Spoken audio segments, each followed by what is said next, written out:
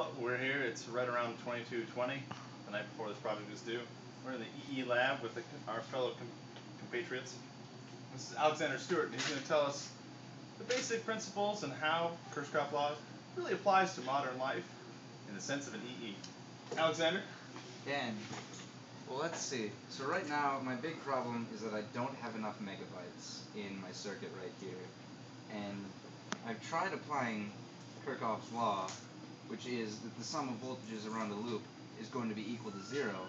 But, without the megabytes, I just can't get it to work. Do you have any input?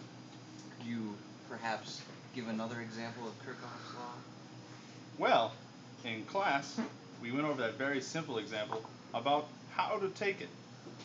And I think you, being the expert at EE, could tell me. I could tell you how to take Kirchhoff's voltage loop rule around my circuit, Dan. I would love to take it around your circuit. Let's pretend that this Altera chip is generating some voltage. It's a voltage source right there. And it's going through some resistors right here. They may or may not be burnt out and non-functioning, so they'll provide a lot of resistance. Perfect. And then, well, this pad right here acts pretty much the same as an inductor.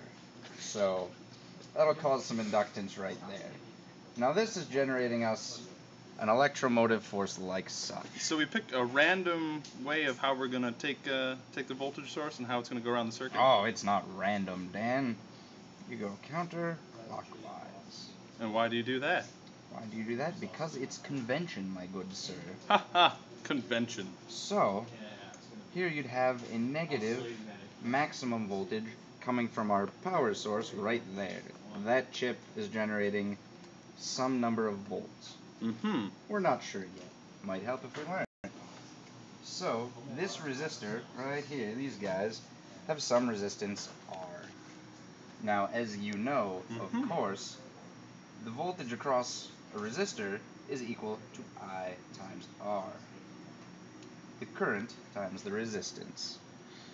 The inductor, of course, has some inductance L, giving us a voltage of L di over dt. This sum is equal to 0.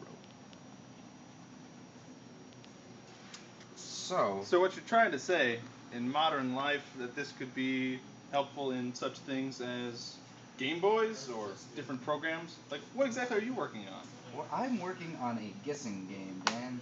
This exciting game will allow you to generate a random number between 0 and 65,355.